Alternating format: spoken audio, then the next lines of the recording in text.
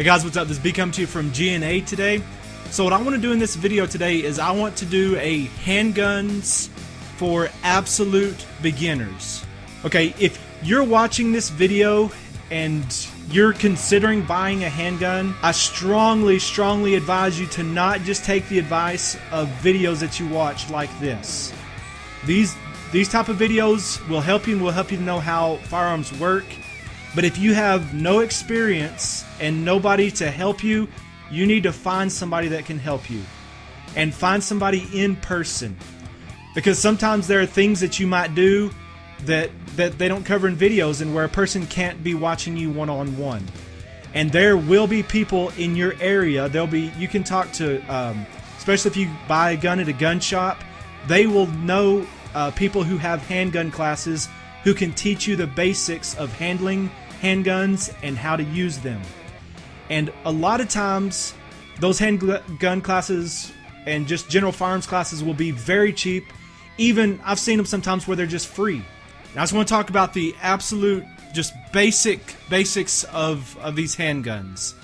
And I've got several of them laid out here, and I'm not going to leave them all out because I don't want to overwhelm you. But I just want to kind of show you a variety of these, and then I'm going to just basically focus on one of these to just give you an idea. Now, there are handguns in all shapes and sizes. They come from shooting little tiny bullets to shooting very large bullets. This one shoots a little tiny one, and the size of the gun doesn't dictate how big the bullet that it actually shoots. And one other thing I want to say is, as I'm talking about this, I'm doing it from experience because I was raised around firearms and my wife was not. And she's still kind of scared of firearms, but as I've kind of tried to educate her, even though she really doesn't want it, but as I've tried to show her, I've thought about things that she's had as a hang-up that she didn't understand, and try to go from it from that perspective of what did she have misunderstandings about. But this one shoots a little tiny bullet, but the size of the gun doesn't really matter. And then this one right here shoots a big fat bullet. Now, this big rifle, which my wife looks at and she's just terrified of this shape of a gun. And it took her a long time to realize that this gun it's just a replica, but the bullet that this thing shoots is a .22 caliber bullet. It's a very small little bullet, and the bullet that this shoots is very small compared to the bullet that this thing shoots. Okay, now let's talk about caliber for just a second. These two shoot the same caliber. That one shoots its own caliber. These three shoot the same caliber, and this one shoots its own caliber. So what does the word caliber mean? When you hear the word caliber, now a lot of times when we use the word caliber just in everyday language, we're talking about the quality level. When you say that's a high caliber, you mean that it's high quality. And it's kind of has a vague meaning just in general language. But whenever you're talking about caliber as it relates to firearms and handguns, it means something very specific. The caliber refers to how big the bullet is that's shot out of that firearm. Now here's a 9mm round, and the whole thing together is called a cartridge. This part at the end, you can see there's two halves to this. The part at the end, the part that actually leaves the firearm when you shoot it, is called the bullet or the projectile. This part right here, the back, really 2/3 of this, is called the case. This part, the back side of this that I'm touching right here, stays in the firearm after you fire it. This part leaves. This part stays in the firearm. Now, like I said, this is a 9mm cartridge, and you can see right there it says 9mm. And this is a very standard cartridge for handguns. It's probably, I would say, probably the most common cartridge for handguns. You'll see cartridges that are 9mm. You'll see cartridges that are .45. You'll see cartridges that are .22 LR. You'll see cartridges that are .380. You'll see cartridges that are 10mm. Those numbers, they're pulling from the two systems of measurement that we have kind of in the Western world.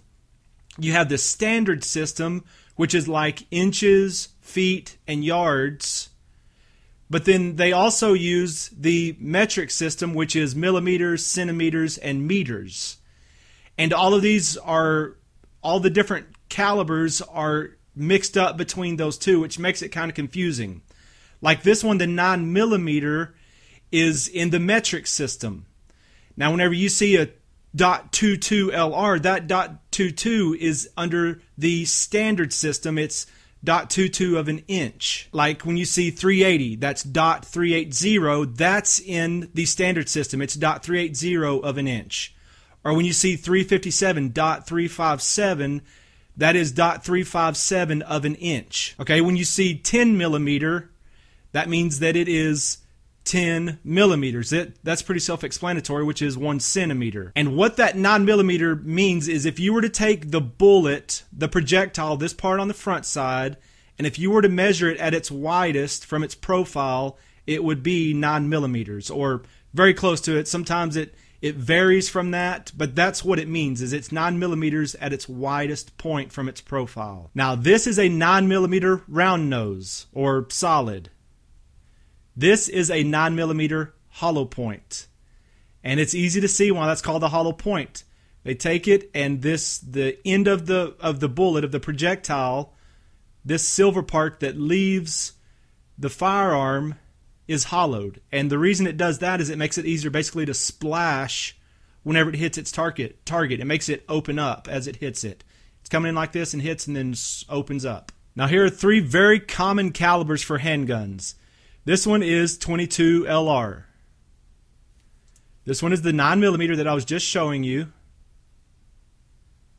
And this one is a 45 ACP. And again, what that means on the 22 LR, if I were to measure this at its widest point, it's about 0.22 of an inch. This 9mm, if I were to measure the projectile at its widest point, it would be about 9mm. On this 45 ACP, if I were to measure the bullet, this part at the end that leaves the firearm, if I measured at its widest point, it would be 0.45 of an inch. Okay, and then the other main component to a cartridge is the back side right here. And on this one, you can see in the middle, that inner circle, that is called the primer. So what happens is on the gun, there's a piece of metal that hits that, and in that primer, it has its own little charge that whenever that hits, inside that primer, it starts a tiny little fire. Then between the bullet and the back side over here and the primer, between there is gunpowder between there. There is smokeless gunpowder between the bullet and that primer. So that primer starts a tiny little fire, and then that tiny little fire catches all of this gunpowder between here on fire, and then of course whenever it does that, there's nowhere for that gas to go but to blow this piece out. And then that's what propels it down through the barrel, is as that explosion happens, as the gas is expanding, it just expands out in the direction that it can go. Okay, now let's just focus on one handgun here, and let's talk about the parts of this. Now, again, handguns come in all shapes, sizes. They have different ways to actually shoot, the way that it actually hits the backside of the cartridge. And I'm going to check to make sure that we're safe. And the way I'm going to do that is I'm going to open the slide up, and we'll talk more about this in a little bit. I'm going to look right there in the chamber. And I can see right there in the chamber that there's no round in there. And I can put my finger there, feel that there's nothing in there. Now what I'm going to do, and I do not do this, but I just want to show you what's happening here. The slide is locked back. Right now you can see there's no bullet in the chamber. I'm going to physically take a round and put it in the chamber. And that way you can see what they mean by checking to see if the chamber is clear. Right there you can see there is a round in the chamber. I'm going to dump that out. You can see it's empty. Round in the chamber, not a round in the chamber. So this firearm is clear. There's nothing in the chamber. There's no magazine. I can look down through the magazine well and see that there's not a magazine in this firearm at all. Okay, now, like I said, there's all kinds of components and pieces to a firearm, and there's all kinds of ways to hit that little primer that I showed you on the back of the cartridge. On this one, it uses an external hammer. So if I were to pull the trigger on this, it would drop that hammer. Okay, it's going to dry fire at once just to show you, pulling the trigger. And of course, again, there's nothing in the chamber, but you can see that the hammer just drops, and that's what hits a firing pin. That goes, a little tiny piece of metal hits the back side of that cartridge to fire that bullet, that projectile, out of the barrel. This is the thing that holds the cartridges that goes into this firearm. This thing that holds these cartridges is called a magazine. Okay, there's a lot of people who call them clips, but there's an easy way to know the difference between a magazine and a clip.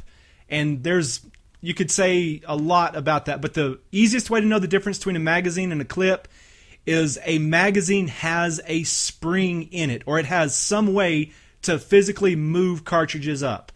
Most magazines have a spring. This one has a spring that's down here that's pushing these cartridges up to where they're ready to be fed up into the chamber of the handgun. This is a magazine.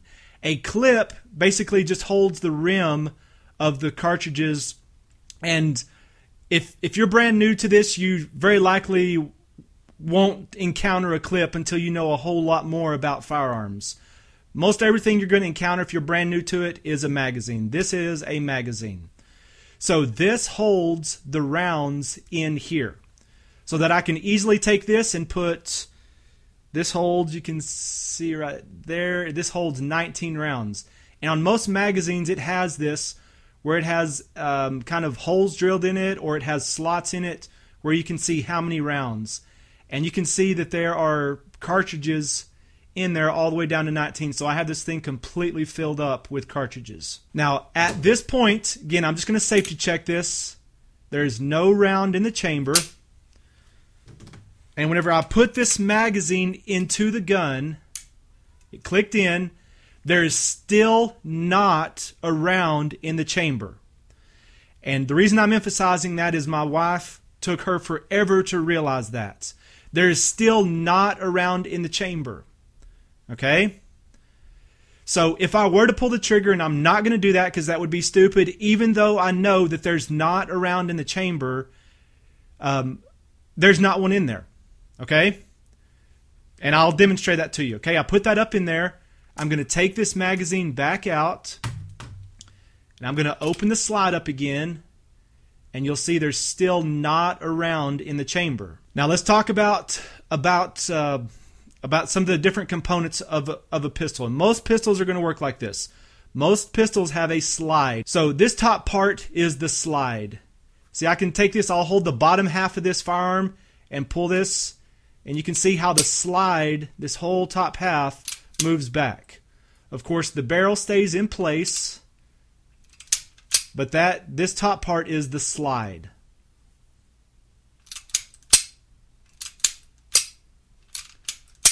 So this is what they call racking the slide sometimes. And so sometimes for people to check to make sure that it's not there's nothing in the firearm, after they're done, they'll do this about 3 or 4 times just to make sure there's nothing in there, even after they visibly check it, look in there and see there's not around, and still go just to make sure that there's nothing in there. After I put this magazine in, there is a magazine with cartridges in it, but there is not a round in the chamber right now. What I would have to do now is, and again, if you're a beginner, please don't do this. Okay, I'm down in my basement. I'm down here by myself.